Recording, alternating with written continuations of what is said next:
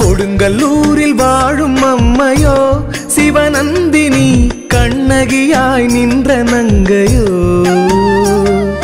மனசு வாடி வந்த மங்கையோ சிலம்பெறிந்து பாண்டிய நாட்டை எரித்த பெண்மையோ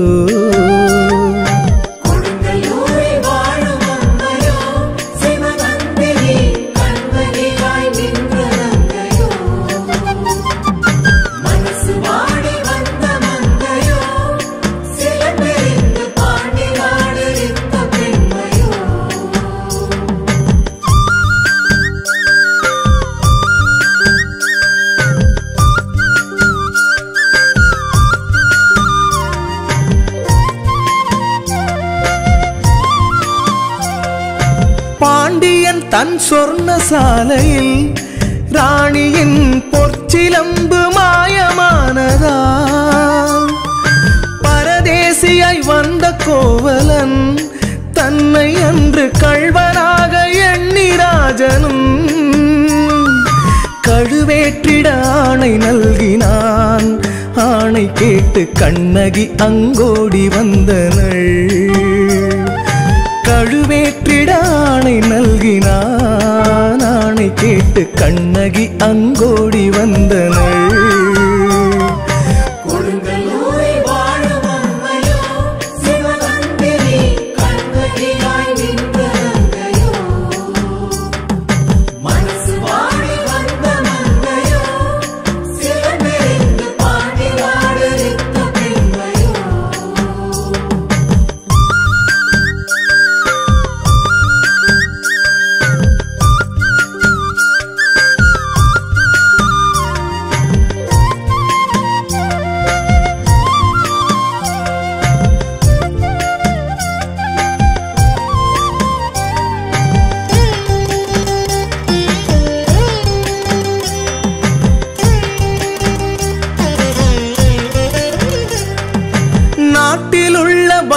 முழுமையும் சில மந்திரியார் வார்த்தையோடு வேறு எங்கிலும்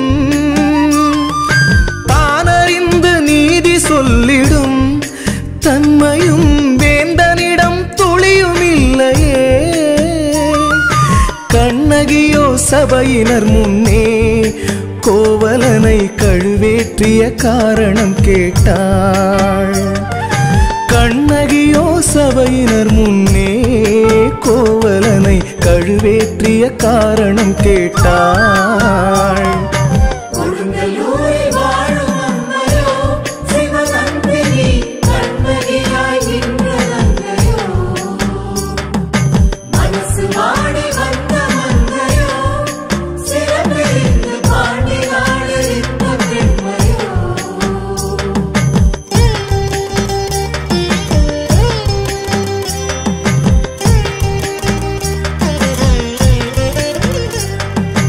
பாண்டியனே நீதி தாருங்கள் கள்வந்தானோ என் கணவன் வீர கோவலன் வாணிபம் நடத்த வேண்டிய காசில்லாமல் என் சிலம்பில் ஒன்றை விற்கவே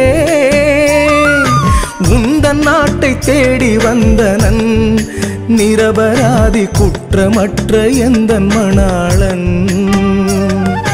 உண்மை தன்னை ஆய்ந்தறியாமல் சிலம்பினோடு உந்தன் நீதி சோரம் போனதோ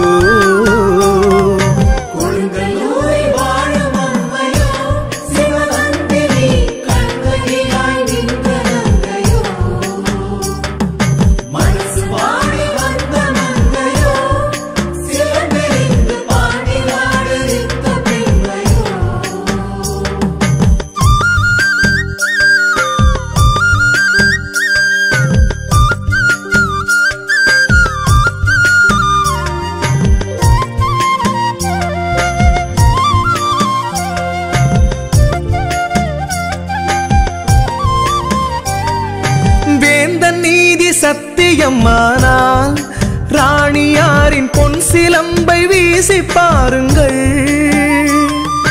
நானும் எந்தன் சிலம்பை வீசுவேன், அவை இரண்டை ஆய்ந்த பின்பு நீதி தாருங்கள். பொன் சிலம்பு எரிந்த ராஜனும் அதில் இருக்கும் பரல்கள் யாவும் முத்தென கண்டான். தன் சிலம்பு எறிந்தாள் கண்ணகி, அதனின் உள்ளே ரத்தினங்கள் கண்டனன் ராஜன்.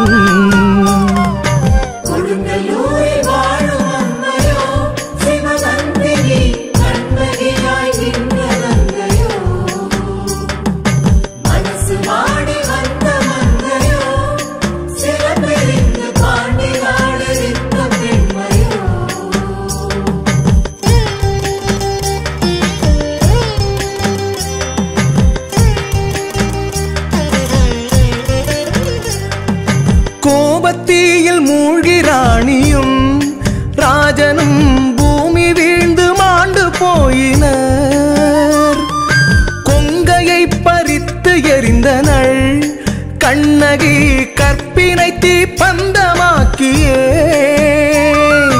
பாண்டி நாட்டை சூறையிட்ட பின் கண்ணகியாள் கோபத்தோடு எங்கும் திரிந்தனள்.